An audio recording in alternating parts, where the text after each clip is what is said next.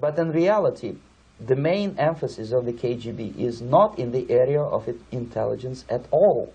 According to my opinion and opinion of many defectors of my caliber, only about 15% of time, money, and manpower is spent on espionage as such. The other 85% is a slow process which we call either ideological subversion or active measures, активные мероприятия in the language of the KGB, or psychological warfare.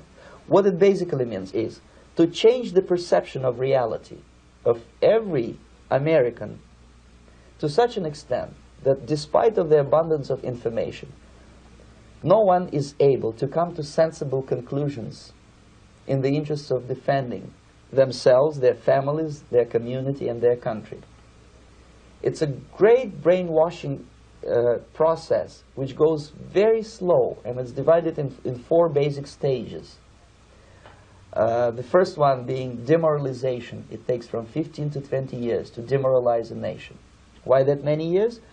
Because this is the minimum number of years which requires to educate one generation of students in the country of your enemy, exposed to the ideology of the enemy. In other words, Marxism-Leninism ideology is being pumped into the soft heads of at least 3 generations of American students without being challenged or counterbalanced by the basic values of Americanism, American patriotism. The result you can see.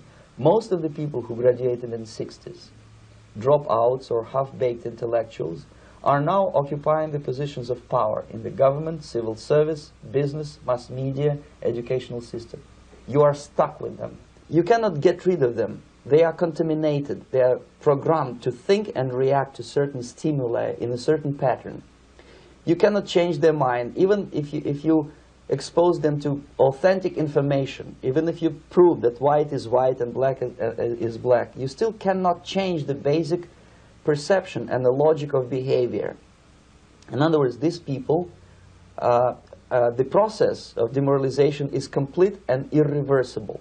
To get rid society of these people, you need another 20 or 15 years to educate a new generation of patriotically minded and common sense people who would be acting in favor and in the interests of the United States society. And yet these people who have been programmed and, as you say, in place, and Yes. who are favorable to an opening with the Soviet concept, these are the very people who would be marked for extermination in this country? Most of them, yes. Simply because the psychological shock when they will see in future what the beautiful society of equality and social justice means in practice, obviously they will revolt. They will be very unhappy, frustrated people. And the Marxist-Leninist regime does not tolerate these people. Obviously they will join the links of dissenters, dissidents. Unlike in present United States, there will be no place for dissent in future Marxist-Leninist America. Here you can get popular like Daniel Ellsberg and filthy rich like Jane Fonda for being dissident, for criticizing your Pentagon. In future, these people will be simply squashed like cockroaches. Nobody is going to pay them nothing for their beautiful, noble ideas of equality. This they don't understand, and it will be greatest shock for them, of course. The demoralization process in the United States is basically completed already. For the last 25 years, actually it's overfulfilled, because demoralization now reaches such areas where previously not even Comrade Andropov and all his experts would even dream of such a tremendous success. Most of it is done by Americans to Americans, thanks to lack of moral standards. As I mentioned before, exposure to true information does not matter anymore.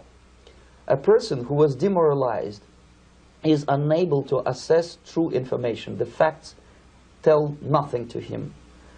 Even if I shower him with information, with authentic proof, with documents, with pictures, even if I take him by force to the Soviet Union and show him concentration camp, he will refuse to believe it until he is going to receive a kick in his fat bottom. When a military boot crashes then he will understand, but not before that. That's the tragic of the situation of demoralization.